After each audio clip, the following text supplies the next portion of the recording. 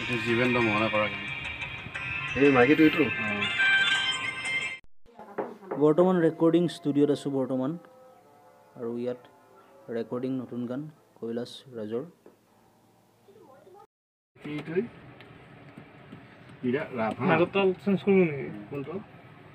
বেলেগ বেলেগ তাল দিছে নেকি নাই তাল এটাই খানটাই এইটো বিৰাট ৰাভ গানত ষ্টুডিঅ'ৰ ভিতৰ নতুন ষ্টুডিঅ' আমাৰ অঞ্চলৰ গান এটা আছে মই শুনিলো যিটো ইলেকশ্যনৰ একেবাৰে কেম্পিঙৰ ভাষণটো দিছিল সৰ্বানন্দ নেকি আহিছিল তাৰ ৰেডিমেড ভাষণটো হনে লাগে সেইটো মই আজি ৰেকৰ্ডিং কৰিছি নেকি মন্দিৰত আহিছিল এইখিনিৰ সময়ত সেইটো আৰু এনেকৈ কৈলাশ ৰাজৰ এটা নতুন গানৰ গাইটো গাই থৈছোঁ এনেকৈ আমি বঢ়িয়া তাৰমানে গাখীৰ দিয়া নাখাওঁ আৰু গাখীৰ দিয়া খাই আৰু লাল চাহ খোৱা যায় স্বাস্থ্যৰ কাৰণে ভাল একাপ মানে গধূলি লাল চাহ হ'ব পাৰে বহুত ভাল লাল মন আছে আৰু এইটো কি বুলি অলপ মোক দেখাই দিয়া লাল চাহ মই খাই লওঁ নেকি চাহটো লালমোহন এনজয়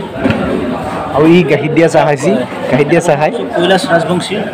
লিখক সুন্দৰ লিখক তেওঁৰ গীত আমি ৰেকৰ্ডিং কৰি আছোঁ বৰ্তমান আমি অকণমান চাহ লৈছোঁ কষ্ট হৈছোঁ বিৰাট খাইছে দেই মাৰি দিছে গাখীৰ দিয়া লাজ নাই গেষ্টিক হৈছে তাৰ তথাপিও লাজ নাই খাই থাকে আৰু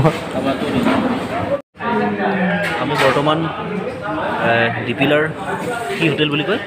লেখৰুত আছোঁ কিবা গানৰ কাম এটাত আহিছিলোঁ পল্লৱ আছে এইটো পল্লৱ কলিতা আৰু বাকী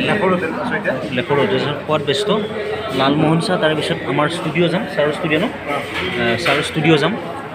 পল্লৱে খাব খোৱাটোৱে মেইন এইটোৱে আৰু